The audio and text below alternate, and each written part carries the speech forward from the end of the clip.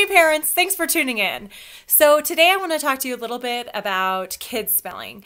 What is it? Why is it important? And maybe what it looks like in the stages that it goes through.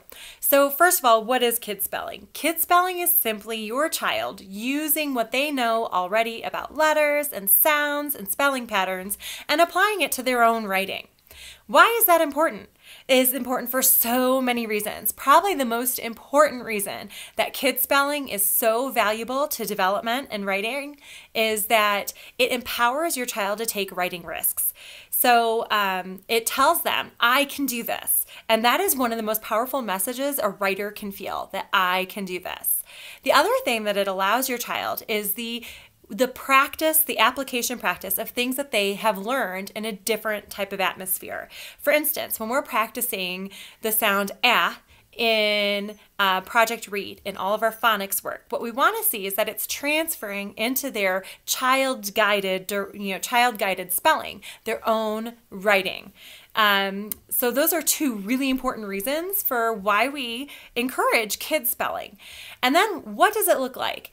So kids spelling can look like a lot of different things depending on where your child is with writing.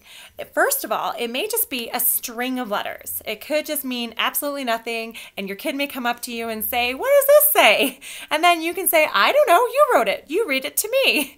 And that will encourage them to really see that what they put down on paper has meaning and a purpose.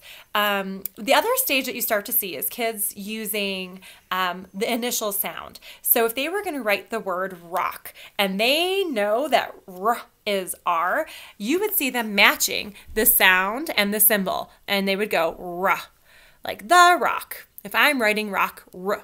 And maybe that's all I get. The next stage is hearing what comes at the end. Well, I know K says rock. I hear K at the end, so I'm going to add K.